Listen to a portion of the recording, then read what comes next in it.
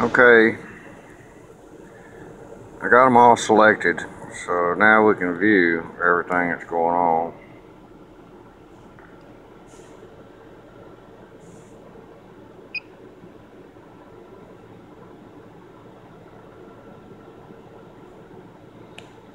I'm gonna take it for a test drive here real quick.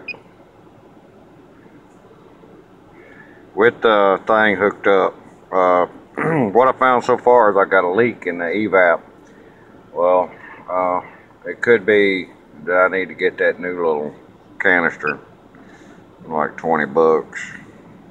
That's the only thing I hadn't replaced, that and the map sensor. The map sensor I bought was the wrong one. The truck will not run with it, period. So I'm gonna try to find the one that's identical to the one that's on there and get it along with that canister.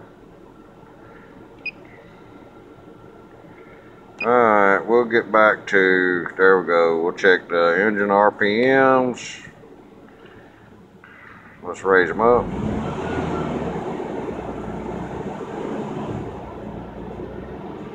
Got just a slight little miss in it, and when you're driving down the road it'll have a slight little miss in it. But I tell you, I changed the ignition control module and the coil packs, which they're both right there at the same spot. The ignition control module is mounted underneath the coil packs mount on top of that, and then it mounts on the side of the motor. And I replaced all the injectors.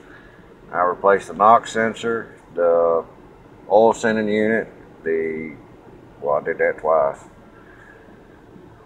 Cam sensor, the crankshaft sensor, every sensor on this truck has been changed except for the map and the evap canister, which, you know, I've screwed with that thing. I don't know how many times taking it on and off, pulling this engine out. But the issue is it's blowing oil out of the main seal or somewhere, and I got to check that.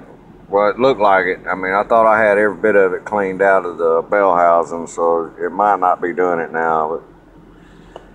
But that I was running 80 pounds of pressure no matter what. Now, this new oil pump, which identical to the one that the motor first had, it hovers right around 40 pounds, and at idling, when it's after you've done drove for a while, it's down to about 32, 36 pounds, something like that. So let's take a ride. Let's check this out. We'll see what all happening.